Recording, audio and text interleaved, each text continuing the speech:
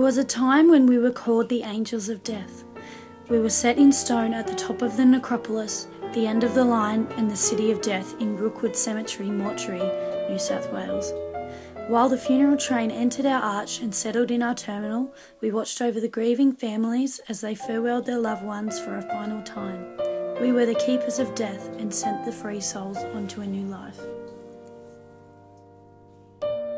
Yet as the use of motor vehicles increased, our use decreased, and the funeral train was put to rest. Our message came in the form of a man named Stanley Carlton Taunton. He brought news that the All Saints congregation was growing and needed something and somewhere to call their church. Over 14 weeks, Stanley and his son John camped at our cemetery.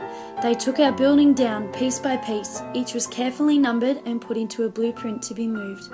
83 semi-trailers and 782 tons of stone, each disappearing with the hopes of the congregation awaiting its arrival.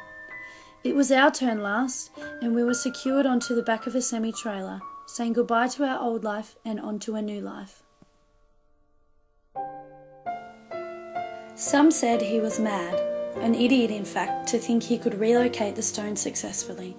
The messenger who brought us a new beginning, still set in stone at the top of the arch, but to celebrate life and love and all things worth living for.